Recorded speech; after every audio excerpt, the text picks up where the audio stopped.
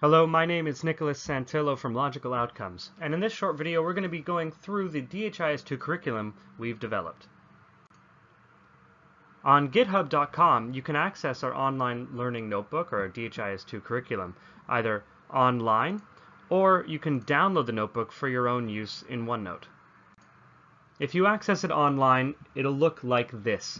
All the content will be on the column on the left-hand side vertically, and you'll be able to access it through any web browser. If you're downloading it, you'll be able to open it in your own version of OneNote, and it should look something like this. As you can see, all the sections here are at the top. This is, of course, the Welcome to the DHIS2 training page, which is the first thing you'll see.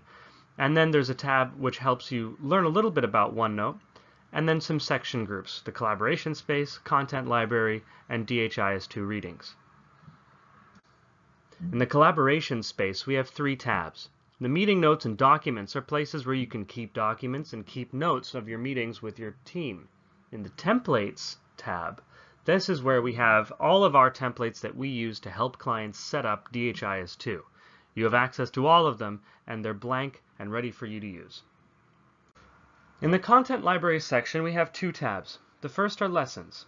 This is where we have the 15 units that we think are most important to learning to use DHIS2. In each of these pages we have a learning objective and a background to contextualize your learning, as well as links to videos that we've created and readings from the DHIS2 implementation guide and user manual. The other section is assignments. Here we have 33 different assignments within each of the units that we think are important to learning how to use DHIS2 as well as set up your own instance of filling it with programs, data elements, indicators, so that you can finally create your own reports. When you've gone through all of these assignments, you will have effectively created your own program.